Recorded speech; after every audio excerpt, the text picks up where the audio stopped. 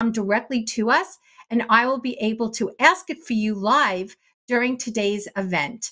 Stay with us throughout the entire presentation today. You'll learn so much about living well on your journey with diabetes. And in addition, we would very much appreciate you staying with us at the end of today's event. We'll have a short, less than 5-minute survey where your feedback is so very important to us. We want to make sure that we're taking all of your feedback and using it to make better programs going on in the future. Joining our program today is a great step towards taking care of your health. Because of the link between diabetes and heart health, the American Diabetes Association, in collaboration with the American Heart Association, has launched No Diabetes by Heart with support from founding sponsor Novo Nordisk. The No Diabetes by Heart initiative provides tools and resources for people living with type 2 diabetes to learn how to reduce their risk of cardiovascular disease. So as part of this initiative, the ADA is holding this free educational Q&A once a month, the second Tuesday of every month. We'll cover information and tips to help you take care and charge of your health. If you know anybody who would benefit from this event, please share this information with them. In addition, let your healthcare team know that we're holding this event the second Tuesday of every month at 2 p.m. Eastern Time. When you live with diabetes, it may increase your risk of heart disease, it may increase your risk of stroke and kidney disease. So make sure when you see or speak to your doctor or your healthcare provider, you ask about what steps you can take towards reducing your risk of heart disease and what you can do in terms of prevention. If you want to know more, please visit nodiabetesbyheart.org for more information and resources.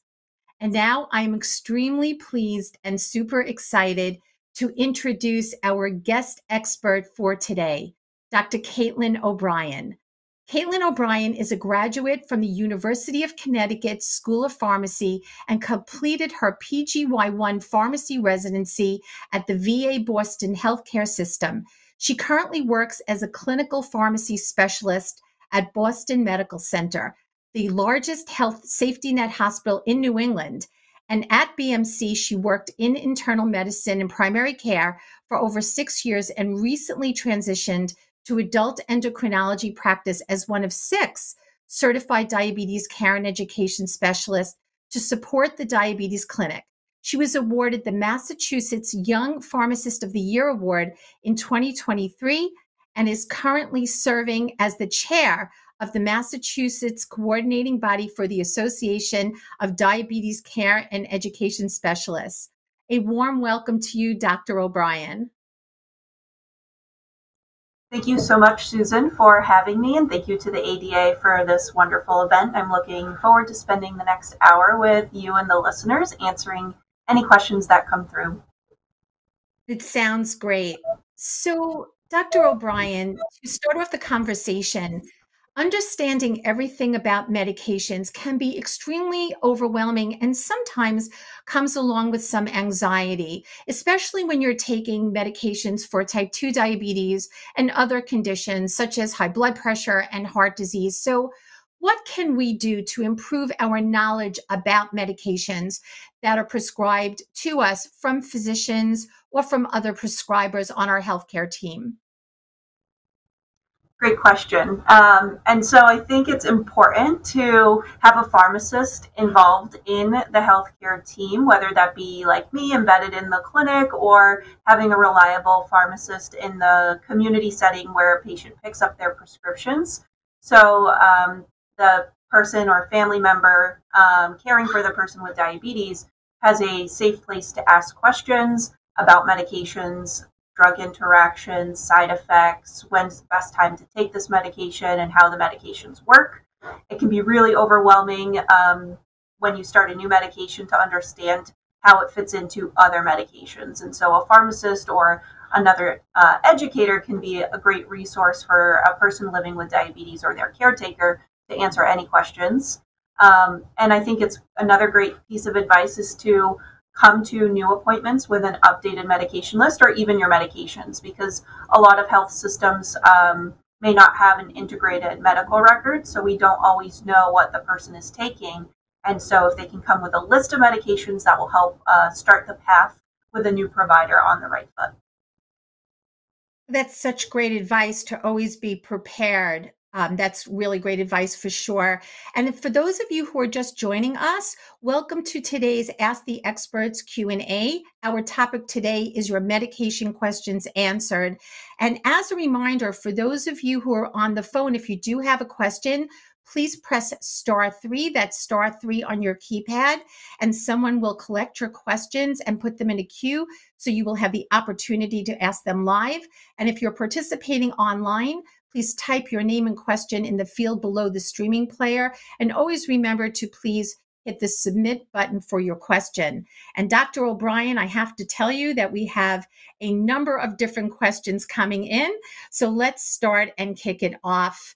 Let's start with Barbara, who is calling in from Ohio. Barbara, please ask your question live to Dr. O'Brien. Hi, Dr. O'Brien.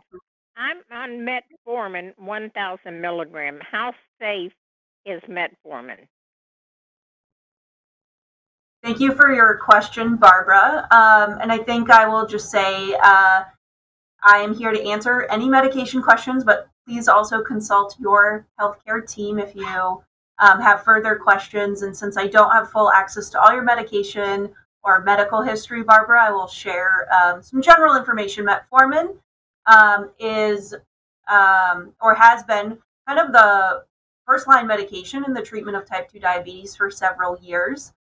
So we have a lot of data around its safety and efficacy in using the medication to help control your glucose in type 2 diabetes. And so 1,000 milligrams is kind of a middle, I would say a middle dose. It can go up to 2,000, or if it's a different formulation, 2,250 milligrams. And so depending on how well your kidney function is, so that's how your kidneys filter your urine or your blood to make urine, the dose would be specific to that kidney function. So 1,000 milligrams is a safe dose if you have normal kidney function.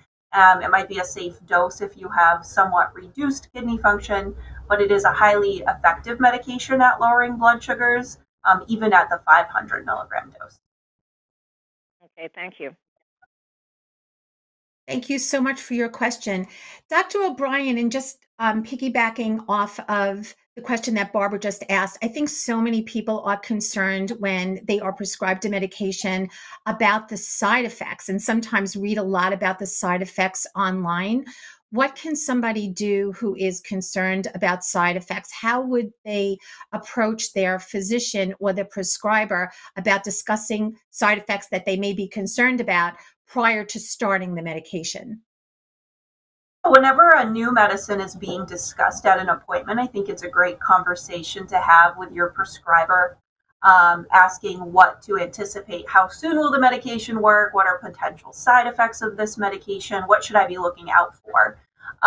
And so here in Massachusetts, where I practice, I know I'm a pharmacist, but I'm also a prescriber. Under the state laws, I can prescribe medications within the diabetes space. So whenever I consider starting metformin, for example, I always review potential side effects. And for those who are on metformin, you may know it sometimes is some GI discomfort, so some abdominal pain, potentially loose stools or diarrhea. So I kind of inform the patient what to expect and then how to mitigate those side effects. And so sometimes taking metformin with food can prevent that side effect from occurring. We also typically start metformin at lower doses and slowly increase to avoid having those side effects up front. And so there's strategies that can help prevent or avoid those side effects. And for metformin in particular, there's also an extended release. So the bottle may say XR or ER, and that type of formulation can also prevent or minimize the side effects that we anticipate with the IR or immediate release metformin. Thank you so much. I think that that's so helpful to everybody listening today. I'm going to read one of the questions that I know is going to come up several times in today's discussion that came to us online from Jonathan. I want to know more about semaglutide's side effects, especially Mounjaro. Great. Thank you, Jonathan. So for those listeners who aren't familiar with either of those medications, semaglutide falls under the brand name Ozempic, and Mounjaro is the brand name for a medicine called tirzepatide. And the semaglutide is in a family of medicines called the GLP-1s, which stands for glucagon-like peptide. Tirzepatide is similar. It's in a slightly different class, but it works in a similar way. And the way these medications work is in a food dependent manner, meaning once you eat and there's food in your stomach or in the digestive tract, insulin will be secreted. So this medicine helps you to produce your insulin from the pancreas, which in turn lowers your glucose or keeps your glucose in our target range after a meal. It also helps to delay the digestion of the food, preventing kind of a large spike in the blood sugar after a meal, and it helps you increase the feeling of fullness. So it actually sends signals to your brain. And so the way the medication works is kind of important in knowing what potential side effects to anticipate. And the side effects that are most common with this class of medication might be some, again, GI. So if we're slowing the digestion down, some people, if they overeat, might get a little bit nauseous or some abdominal bloating or pain or gas. And then if the digestion is slower as well, some people experience constipation because that food isn't moving through the GI tract as frequently. And it's a little confusing, but on the flip side, some people also may have diarrhea. So kind of in that GI family of belly pain, nausea, vomiting. It doesn't happen in everyone. So again, when I am discussing this class of medications with patients, I do review these side effects, as well as, like I said, with the metformin, ways to mitigate or prevent these side effects. So eating smaller meals, avoiding greasy or high-fat foods can help prevent some of that upset stomach or discomfort. It's very helpful. And what does GLP-1 actually stand for? It stands for glucagon-like peptide, and these are receptors that are in our digestive system. And so this medicine is it blocks that receptor to allow for more GLP to be in that area, allowing for more insulin to be secreted for the increased feeling of fullness, and it helps kind of stabilize the glucose after the meals. And one thing I didn't mention before when Jonathan brought up the class of medicines is it also has been shown to reduce some of the concerns about heart disease that you mentioned at the beginning, Susan. It's been shown to reduce heart attack and stroke. And those are some major complications that we often see in type 2 diabetes. So not only does it lower your sugars, it's also being used for cardiovascular protection. And for some people in the media, you may also have seen that these medicines have been approved in the treatment of obesity. And that is how it relates to that increased feeling of fullness, delayed gastric emptying, appetite suppression. And so these medicines have a lot of uses and benefits that we can use in individuals with type 2 diabetes.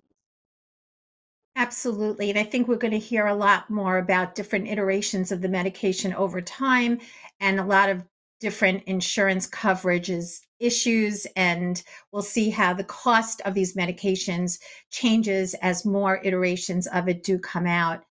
Dr. O'Brien, we have another question coming in from Rose, who's in Pennsylvania. Rose, please go ahead with your question.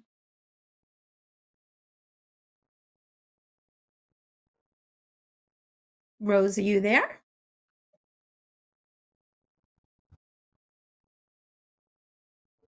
Okay, I think that we are not hearing from Rose, so we can I can read Rose's question. Rose asked, how many different types of insulin are there, and how many times do you switch up insulin brands safely? I thought that was a great question. That is a great question. Thank you, Rose. Sorry we couldn't hear you, but I'm glad Susan was able to ask it on your behalf. So there are quite a few types of insulin, and there are two, I would say, main categories. There's a fast-acting insulin, which helps to cover your glucose with meals. So when you eat food, specifically carbohydrates like bread or rice or pasta, potatoes, those foods turn into sugar once your stomach digests them. And so the fast-acting insulin, or sometimes called rapid-acting insulin, mealtime insulin, prandial insulin, bolus insulin. There's a lot of names and they're all interchangeable. Those are the insulins you inject with regards to your food. And then there's a long acting insulin that is a once a day, typically a once a day insulin, and that's injected any time of the day that you've kind of figured out with that works with your schedule. And that covers your glucose levels when you're not eating or in the fasted state overnight and between meals. That's called a basal insulin. Now, within those two categories, there's a number of generics and brand name products, and the insurance typically will select one or two within that class that they will have on your formulary. So unfortunately, it's very common for an insurance to kind of flip and flop between the insulins from, a year to another year. And so I could say that I've experienced these switches before. It usually happens on January 1st, sometimes in the middle of the year, but the plans may change who they're contracted with. For example, those long-acting insulins, typically when you switch from one to another, they are usually a unit-to-unit conversion. So if you're on 25 units of one insulin and your insurance wants you to change, it most likely will be 25 units of the alternative insulin. And so from a safety standpoint, it's usually pretty safe to switch from one to another. And the other good thing is that most of these devices, if you're using insulin pens, they're all fairly similar. So it doesn't require you to be re-educated on injection technique. The needles are all compatible for the pen, so you don't need new prescriptions for needles or anything like that in order to administer the insulin. There are some cases where you may want to have a discussion with your doctor about staying on an insulin. There's a particular insulin that's working really well for you, or if you're on a different type of insulin, like maybe a concentrated insulin or ultra fast or ultra long acting insulin. So there are some nuances between the insulins. But to kind of summarize the question, there are different types of insulins. They all have different action profiles to help target different types of rises in your blood sugars. So you may be on two types of insulin, a long and a short acting. Thank you so much for that. We have another online question from Aaron, and Aaron asks, for generic and brand name medications, is there a major difference in efficacy? And I think that that's something that we're asked so often. Yeah, so the generic version of a medication usually comes out several years after the brand name has been on the market. So their patent may expire, and now this medication is available for other manufacturers to produce. So it's the same kind of chemical drug or the actual active ingredient. And so they don't really necessarily do any new trials with the generic medication. So since it's the same molecule or the same component, we can we can surmise that the safety and efficacy of the generic medications are equivalent to their brand name medications. And with the generics, when they come out, that does also lower costs, which gives improved access to patients for the medications that are more affordable. But in my experience, I've had many patients successfully transition from like a brand insulin to a generic once they became available. Okay, thank you so much for that. We have a question live from Ike, who is in New York. Ike, can you please go ahead with your question?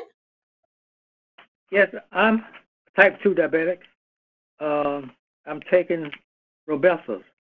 I have medicine to lose weight, but I want to gain weight. I'm concerned about my kidneys and my high blood pressure being high.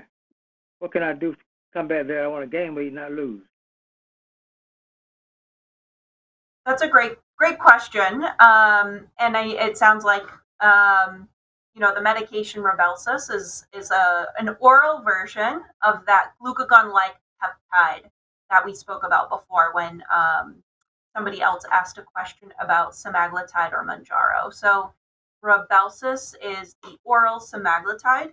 So it works the same way, even though it's orally administered and not an injection. And so similar to how the injectables work, the oral semaglutide can have you lose weight. So I would consult with your primary care doctor, your endocrinologist, or I know you said your kidneys and your heart. So you have a cardiologist or a nephrologist to see how much weight you are losing over time.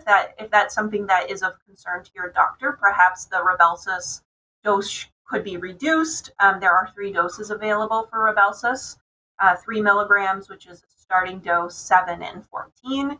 So if you are on the highest dose, maybe your doctor could consider lowering the dose if you were concerned about significant weight loss.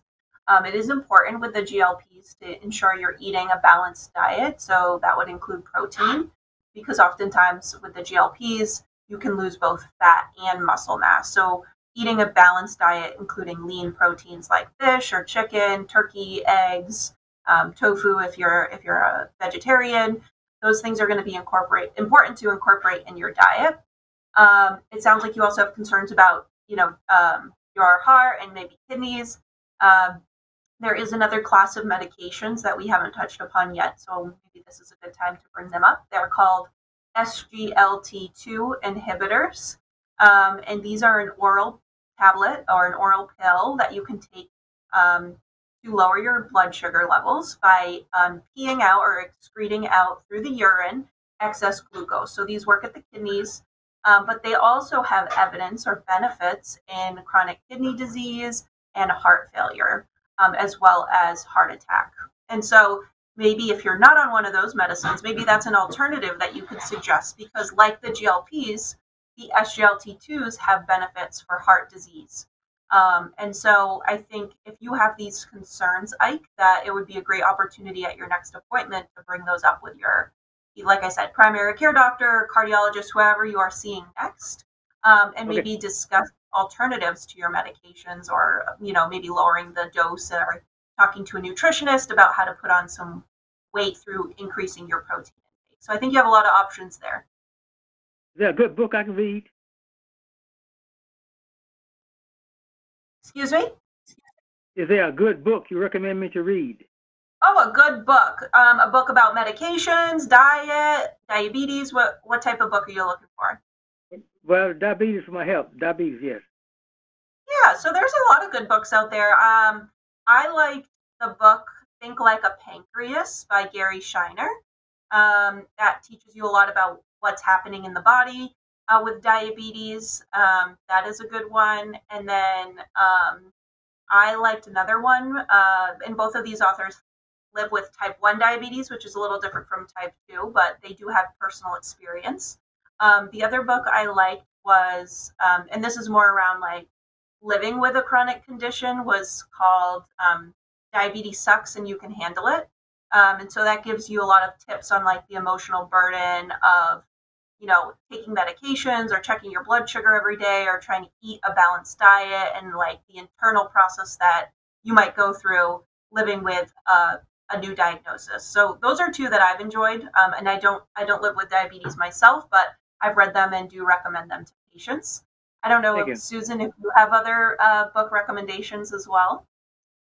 Those are 2 really good ones. And Ike, that's a fantastic question. I would also remind everybody, and we have this on the slide, to check out all of the information on the ADA website and on No Diabetes by Heart information.org, nodiabetesbyheart.org. And also to check out ADCES, the Association of Diabetes Care and Education Specialists, also has a tremendous amount of information and resources. So check those out. And thank you, Ike, for that fantastic question. And Dr. O'Brien, just bouncing off that, because I think that you've brought this up a few times and so many of our listeners are alluding to it. Sometimes when we're prescribed a medication from a physician or from another prescriber, a nurse practitioner, or somebody else on the healthcare team, we can be a little bit uneasy about discussing the medication, the side effects, or what we want to know more about it. And I think you're discussing dosages and titration. You brought it up about metformin starting at a lower dose. How would you suggest that we approach a physician or another practitioner who is prescribing a medication? What can we do in the discussion to be prepared to talk about some of our fears or some of these side effects that we're feeling so that we feel confident in taking a medication? And this is, of course, in addition to what we're doing in terms of lifestyle with nutrition, adequate physical activity, and sleep. But if a medication is prescribed and we're anxious about it, or we want to discuss the amount that we're taking of the medication, or we're taking it along with vitamin supplements, how do we bring up that discussion with our doctors? Great question, Susan. I think it's so important to feel empowered in your healthcare. You are part of the team. You are the center of the team. And so I think having a few questions, kind of either written down before your appointment, writing down notes of what you want to cover in the appointment can be so helpful, because once you get to the appointment, you check in, there's a long line, the doctor's running late, and you need to get updated labs, and there can be a lot going on in a short visit with a physician or a nurse practitioner. So kind of going into your appointment, having a few questions written down, and then always having kind of a few questions, like if a doctor is suggesting a new medication, I would kind of come with a few questions. What should I expect? How soon will this medication lower my blood sugars or lower my blood pressure? What side effects should I expect? What's the best time of day to take this? Would this interact with any of my other medicines? Should I separate them? Should I take this one at night? And so having a couple of those questions kind of already prepared, so that in that moment, you're not overwhelmed by everything that's going on and the suggestions. They want you to go to the lab, and then the pharmacy, and then the insurance needs a prior authorization. It can be really overwhelming. I think the other thing is to remember that the pharmacist filling the prescription should be available as well. If you pick up, I know some insurances do require, filling at a mail order pharmacy, but if you fill at a pharmacy, within your health system or in your local neighborhood, the pharmacist there could also answer your questions, because sometimes questions come up after the visit with the doctor. And sometimes you can't reach the doctor's office right away. And so the point of picking up the prescription might be another opportunity to ask the pharmacist about potentially they have your other medications you're filling. They can do a quick review and see if anything interacts, or if you should separate any vitamins from a specific medication. And so that's another resource you can use. That might be after the doctor's appointment if other questions arise. I completely agree. And I always say, if you purge what you're thinking or all your questions onto paper, you feel very organized and very secure going into that appointment where you have limited time to ask those questions. So I love your advice there, Dr. O'Brien. We have another great question coming in from Frank. Frank is in New Jersey. Frank, please go ahead with your question. Hello, Dr. O'Brien. Thank you very much for taking my question.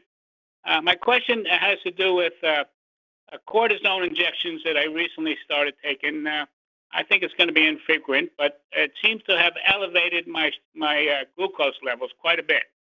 And my question is that normal? And is there something I can do about it?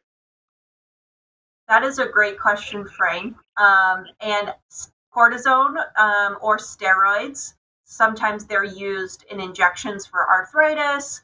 Right. Or maybe a pill, like if you had a pneumonia, you might get a steroid in a couple of days of a steroid. They were used a lot during COVID for the COVID pneumonia. Some people get steroids for the treatment of gout. And so these short courses of steroids, while they may be temporary or infrequent, like you said, with injection, some people will get an injection once a year in their shoulder or their knee. Some people get it every 3 months. And that is such an important thing to know if you have diabetes, that those injections or the pills of the steroids, prednisone, dexamethasone, those medicines can make your blood sugar go up. And they can kind of do it to some degree very high levels. So if you aren't used to seeing high numbers, you might be a little bit surprised if you check your sugar and see a 2 or a 3 or even a 400. Depending on the type of steroid, the effect of the high blood sugars may only last a few days or may last up to a week or two. So it always depends on the amount of steroid and the duration of the steroid. And so if this is a one-time thing, maybe you don't need to do anything because it's in the past, but if you do plan to have another steroid injection, it might be great to notify your primary care doctor, endocrinologist, whomever is working with you to manage your diabetes, to see what interventions can be taken ahead of time or kind of in the days following the injection. Now, it kind of depends on what you're currently taking for your diabetes medications. So depending on what you're prescribed or another person would be prescribed, is if they're on insulin, maybe just for 2 or 3 days, you'll use a little bit more insulin. If you're on a pill, that might help lower your blood sugars. Maybe the dose would be increased for a couple of days. Maybe you would, if you're not on insulin, maybe if it's just, a short-term injection, maybe you would just kind of watch your numbers, see if they go above a certain number, then call your doctor. So everybody's kind of different because each of the steroids can affect the glucose differently depending on the route of administration of those steroids, and then the type of steroid and how long you're going to be on the steroids for. Steroids are also commonly used around like chemotherapy treatments. And so sometimes those patients might get them every 2 weeks. And so they might need a more intensive plan with their doctor or healthcare provider on how to manage the steroid. We call it steroid-induced hyperglycemia. So I think the best thing for you to do, Frank, would be next time you have one planned, if you're getting them, on a quarterly or annual basis, is to check in with your team about, these are my current meds, this is where my blood sugars are currently, and then I'm going to get this injection. What should I do to kind of mitigate what I know happened the last time? So basically what you're saying, the elevated numbers should be temporary for a week or so, and maybe I can compensate for it in some manner. Yes, and I would not compensate without discussing with your doctor, just so you don't take too much of one type of medication, but it is temporary, and it is to be expected. All right, thank you very much, doctor. You're welcome. Thank you, Frank. That was a great call. So as a reminder, if you have a question, and I know that we have a lot of them coming in and you're calling, please press 3 on your keypad and we will collect your question and you may have the opportunity to ask it live. And if you're joining us online, please put your question and your name below the streaming player.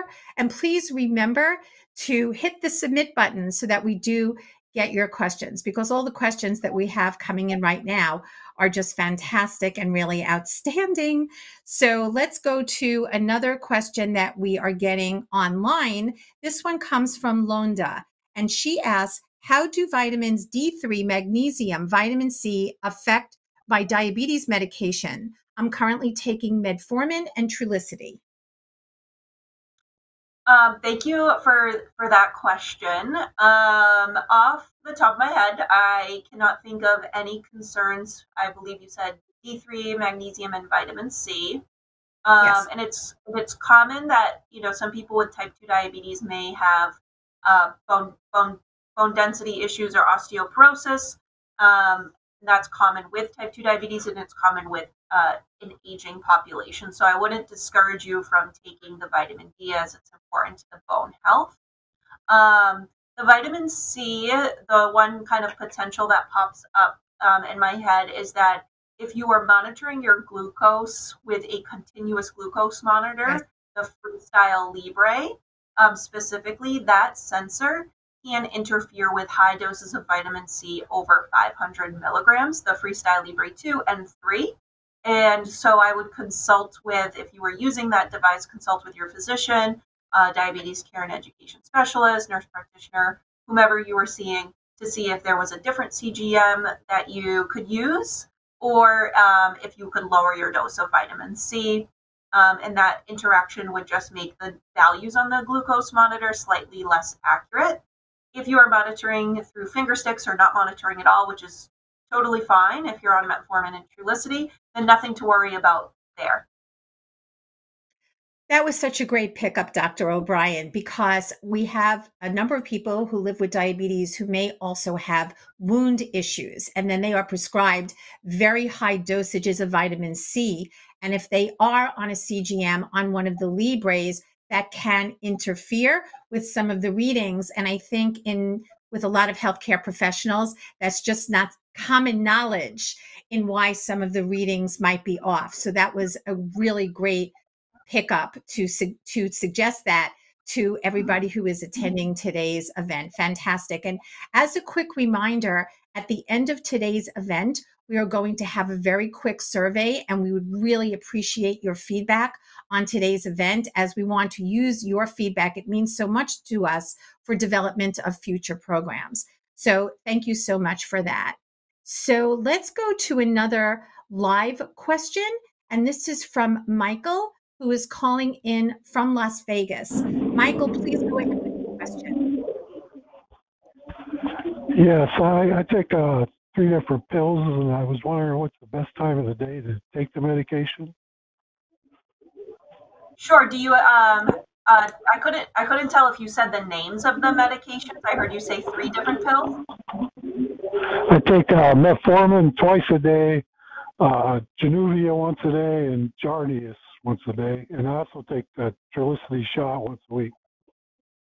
Okay. So the metformin, like I mentioned earlier, to avoid upset stomach or any diarrhea or anything like that, I would suggest taking that when you eat breakfast and dinner. So when you say twice a day, taking it with food. So if you have 2 meals a day, take it with those meals. If you have 3 meals, kind of the first and third meal would be appropriate. The Januvia can be taken anytime that works for you. The way that works is it's kind of similar along the same lines as the GLP. It only works when there's food in the system, so you don't have to worry about taking it on an empty stomach and having low blood sugar, because it will only be turned on or activated once you have some food in your body. Jardiance, same thing. You can take it once a day, and it's okay to take metformin, Januvia, and Jardiance all together. There would be no interactions there. Some patients of mine, just from their anecdotal experience, prefer to take the SGLT2s, which is Jardiance, in the morning. The way that medicine works is by helping your kidneys to excrete glucose through the urine, and some patients may note increased urination, and so they would prefer to not take that at night. But you can take it any time of the day. And then you mentioned Trulicity. So that is a once weekly injection. So whatever day of the week that you can kind of stick to. I would say I would consult with your primary care provider, endocrinologist. There is not a lot of literature to support using Januvia with Trulicity, so the DPP4 with the GLP-1, because of how they work so similarly. But some providers kind of do that just if they think it's going to be a little bit more helpful, but it has not been shown to be more efficacious and potentially maybe have some more side effects, like lowering the blood sugar too much, or maybe some of those GI side effects. So that's one thing I would suggest, is maybe if you feel like you're on too many medicines, that might be something that you could cut out and like have to take less pills, because that Trulicity injection is very effective at lowering the glucose. You may not need the Januvia. Thank you so much for that question. We have time for a couple of more questions. I know that there are so many coming in and they're all great. This next question is from Janice. And Janice is calling from Alabama. Janice, please go ahead with your question. Hi. You covered part of my question as far as how does Jardiance work. But if you're taking Jardiance, can it cause you to have kidney stones? Did you say if you're taking Jardiance, it can cause kidney problems? Is that what you said? Yes, kidney stones, STONES. Oh, sorry, I couldn't hear you. Yes, kidney stones. If you had kidney stones after starting the Jardiance, I know I've said this a few times, consult with your prescriber, but that may be something that you want to hold off on the medication. Of course, kidney stones can be painful. It may be from something else, so the doctor may want to figure out what the cause of the kidney stones are. But the Jardiance, yeah, like I said, that's the SGLT2 medication that works at the kidney to help you pee out or urinate out extra sugar. So perhaps like more, there's more going through the kidney, through the nephron. Perhaps there was something going on there with kidney stones, but it may be something worth talking to the doctor about is like, is it safe to continue? Is there some sort of benefit beyond blood sugars, like with heart failure or cardiovascular concerns that, might outweigh the risks of developing kidney stones again in the future? So I think that's an important discussion to have. And as Susan brought up earlier, like write the questions down, advocate for yourself. If that's a side effect that you think might be related to the medication, then definitely bring that up and have that discussion with your prescriber or your healthcare team. Thank you so much for that question. All of these questions coming in are really quite excellent. So let me go to one more question that's being asked online, and this is from Terry. Terry says, so far I'm not having any problems, and I was wondering if what I'm doing right now, which is maintaining my nutrition program and my exercise program, do you think that I will have to use medications in the future?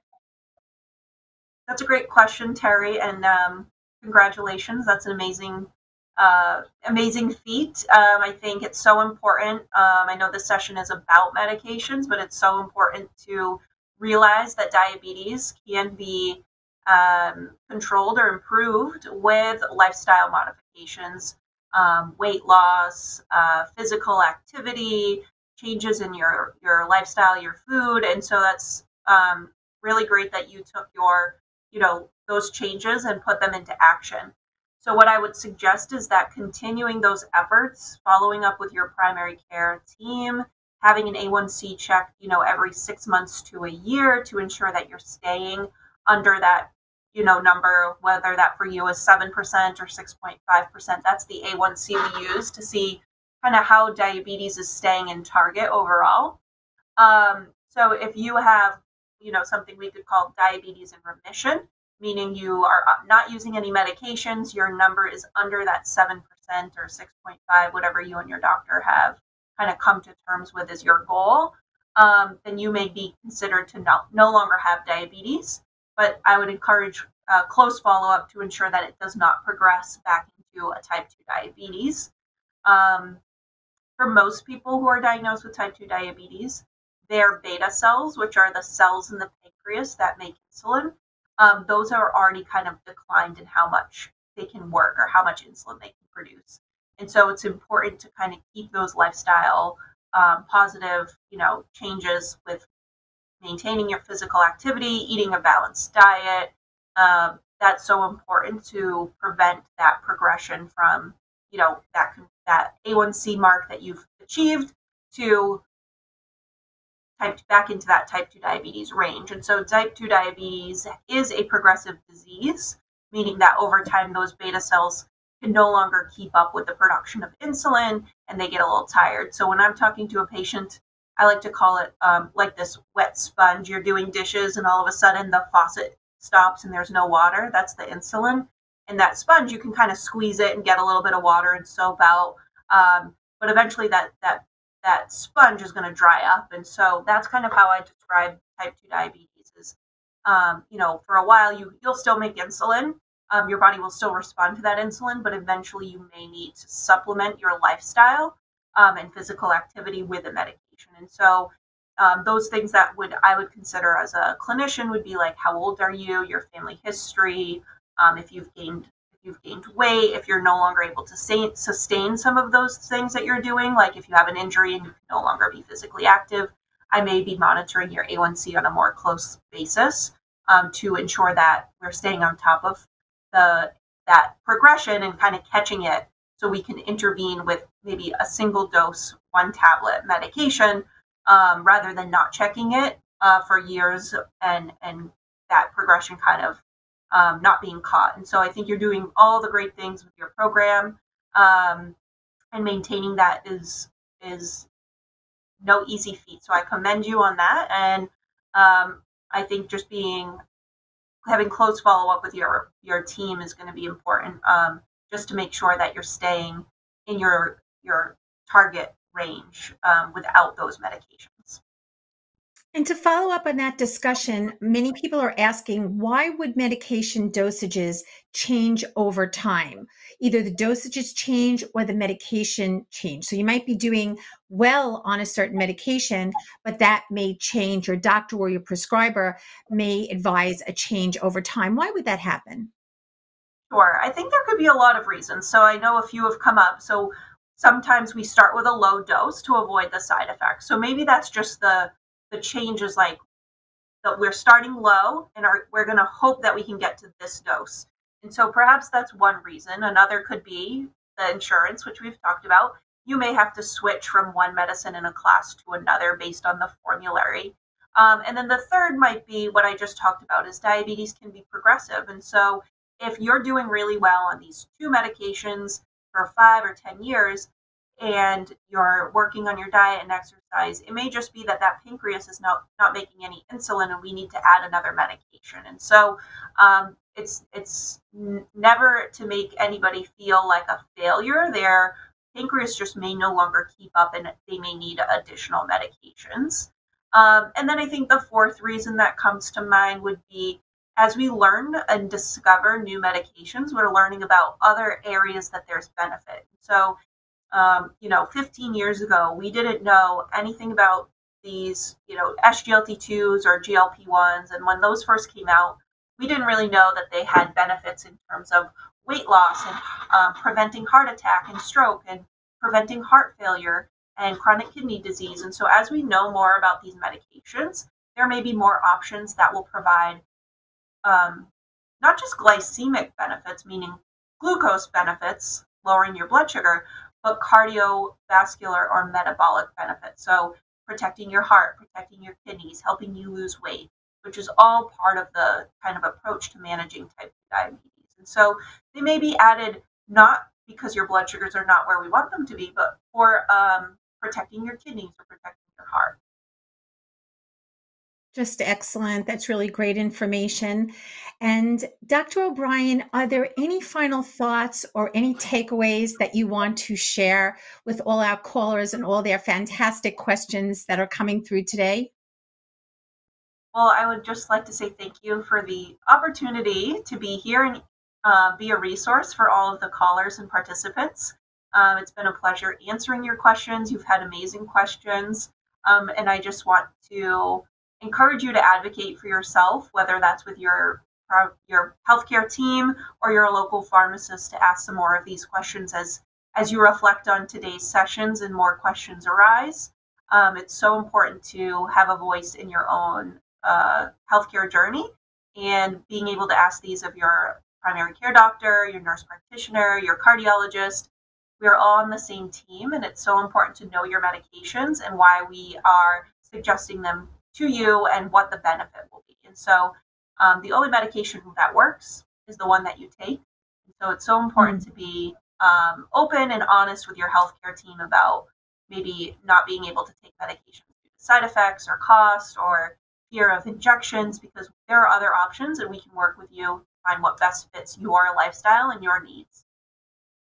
That's such a great takeaway, that the only medications that work are the ones that you're taking when they're prescribed for you. So one more final thought. Some people have difficulty, because I bring this up all the time, with opening up a prescription medication. Can you give any suggestions on how to discuss that with your pharmacy when you're picking up a medication to make it easier to get the bottle open? Yes, so most pharmacies, you can request a non-safety cap. So when you get a prescription bottle, usually you could have to push down, and that's to avoid any safety with children in the home or infants, toddlers, pets, anything like that. And so you can request a different cap on that vial of medication. That makes it a little bit easier to open. You can also request at certain pharmacies. I know my health system has one. We have adherence packaging. So some places may have a program where they can enroll you, where they bubble pack or blister pack your medication. So you don't have to remember which ones do I take at 8 a.m. and which ones do I take at 8 p.m. when I go to bed. And they can maybe organize them as well if that is something that would be beneficial for those maybe with memory impairment or difficulties taking medications on their own. Absolutely great advice. Thank you again for all of that advice. We really, really appreciate it. Thank you again. Next slide, please. Thanks. So next steps would be to remember to take all the advice, tips, support that Dr. O'Brien spoke about today and speak to the doctors and members of your healthcare team about your risk for heart disease, stroke, and kidney disease. And remember to talk about ways that you can reduce your risk and what you can do in terms of prevention. Go to nodiabetesbyheart.org and sign up for the free newsletter. And I know that one of the callers also spoke about other resources and books. This is a fantastic resource, so please check out nodiabetesbyheart.org and register for our future events at diabetes.org/experts. Sign up for diabetes self-management education and support classes near you or online. We have the information here. And if you would like, you can call 1-800-342-2383 or call 1-800-DIABETES or email us at askada@diabetes.org to request a digital copy of How to Thrive resource, and that can help you on your journey, of course, with diabetes as well. Thank you all for your fantastic and great questions that you all called in with and you wrote in. We really, really appreciate them. And my sincere apologies if we couldn't get to all your questions. There were so many good ones. I tried to look at ones that were similar, so you were able to ask them live, or I was able to read them, the ones that came in online.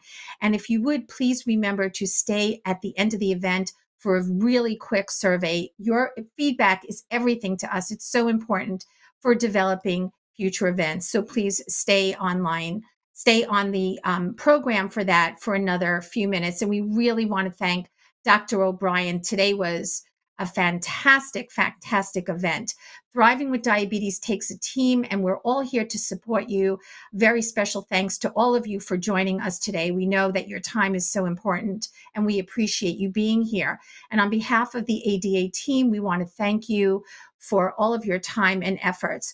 Please join us for our next events, which are coming up for No Diabetes by Heart events that are coming up on May 14th, high blood pressure and type 2 diabetes, the impact on health, and on June 11th, how to determine a healthy weight for you. Both of these, we have other fantastic guest experts, just like Dr. O'Brien was today.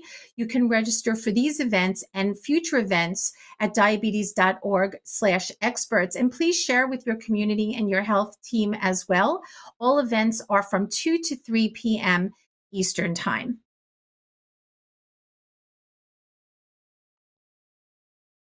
And if you have any questions about this event, please email askada@diabetes.org. Please include Ask the Experts Q&A in your subject line. And thank you all again. So now we can move into our survey. As I promised, this is going to be a nice, quick survey, but we would really appreciate your feedback.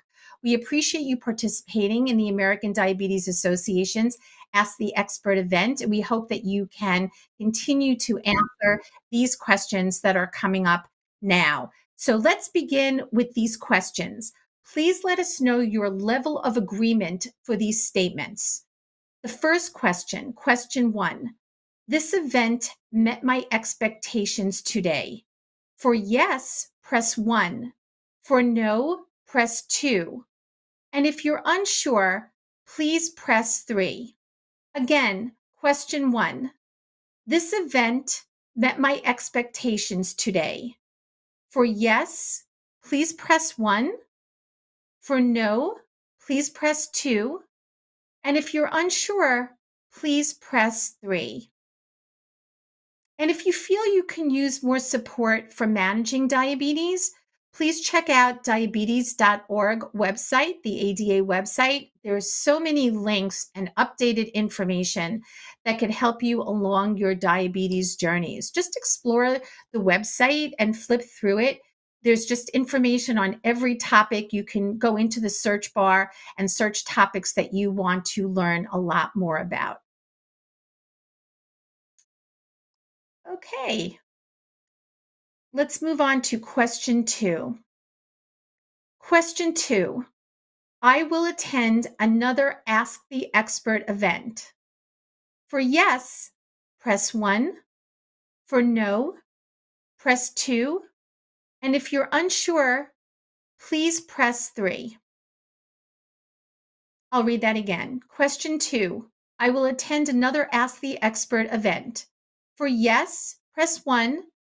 For no, press 2. And if you're unsure, please press 3. If you're looking for some great menu ideas or for some delicious recipes and healthy recipes, please check out diabetesfoodhub.org. That's diabetesfoodhub.org. You can find some delicious recipes, low carb recipes. If you're watching your sodium intake, you can also look for recipes that are lower in sodium as well on diabetesfoodhub.org. Okay. Question 3. This event improved my knowledge about medications. This event improved my knowledge of medications. For yes, press 1. For no, press 2. And if you're unsure, please press 3. This event improved my knowledge about medications. For yes, press 1. For no, press 2. And if you're unsure, please press 3. Did you know that approximately 37 million people live with diabetes? And I mention that huge number because you are not alone. So if you're looking for peer support, the ADA has peer support in local state offices, diabetes camps, great online forums, and much more. On the diabetes.org website, you can find a section on community. So diabetes.org/community can offer much more information and support. Peer support is so very important. Question 4. I intend to use the knowledge I gained for my or my loved one's next appointment with a healthcare professional. Question 4. I intend to use the knowledge I gained from my or my loved one's next appointment with a healthcare professional. For yes, press 1. For no, press 2. And if you're unsure, please press 3. If you want to learn more about medications, this was a great event on medications, go to the ADA website, diabetes.org, and type in medications and treatments. You can go to diabetes.org and type in medications and treatments, and that will bring you to a lot more information, articles, and resources to learn much more about medications. Question 5. Before this event, I felt confident talking to a healthcare professional about my or my loved one's diabetes medications. For yes, press 1. For no, press 2. And if you're unsure, press 3. Before this event, I felt confident talking to a healthcare professional about my or my loved one's diabetes medications. For yes, press 1. For no, press 2. And if you're unsure, please press 3. As we discussed today, there are a number of oral and injectable medications that may be prescribed to help you manage your diabetes. To learn more, you can go to diabetes.org, health and wellness/medications. There's a lot of information on oral medications and injectable medications on the diabetes.org site. And we have one final question, and I appreciate you staying on for this survey. Question 6. After this event, I feel confident talking to a healthcare professional about my or my loved one's diabetes medications. For yes, press 1. For no, press 2. And if you're unsure, press 3. After this event, I feel confident talking to a healthcare professional about my or my loved one's diabetes medications. For yes, press 1.